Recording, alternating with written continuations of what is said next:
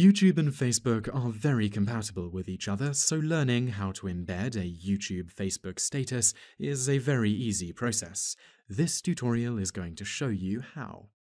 First of all, you need to go to YouTube and locate the video that you want to insert. Here we are going to post a music video. Once you have opened the video's page, go to the address bar and highlight the video's address. Right-click on this and click Copy. Now you need to go to Facebook. Visit www.facebook.com. You will start on the home page of Facebook, and at the top you will see a box which is labeled Update Status. Here you can enter some text to go with the embedded video. Here we are writing a great song. Now go to a new line and paste the address we copied earlier.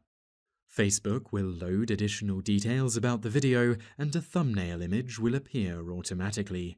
Finally, click Post, and that is how to embed a YouTube Facebook status.